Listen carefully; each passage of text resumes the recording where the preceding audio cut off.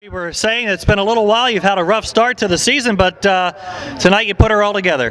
Yeah, it's nice to get a win this early in the year. Just kind of a relief, really. Just makes things easier. So, car was real good tonight. The whole time. I mean, we had the lucky lane in them match races, except till we got to the last one. It's just nice to get a win early in the year. The car was good all night. I was worried about the start of the feature. I knew we had the good lane in all the match races.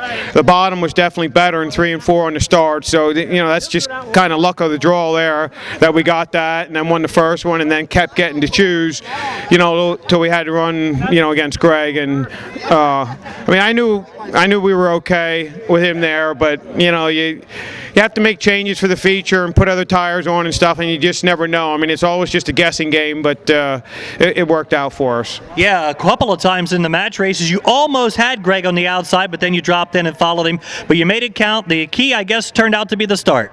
Yeah, the start was a whole race, because I knew there wasn't going to be a lot of passing, and I said I knew we had to try and get him right at the start. So that's kind of what won it for us. During the long stretch of green, lap cars, and a couple of times Tyler was knocking on the back door.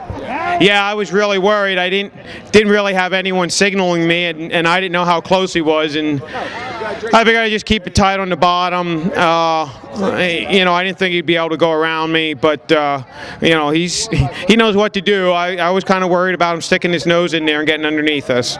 Enjoy it. Good job. Thank you. All right, Donnie Kreitz, your winner.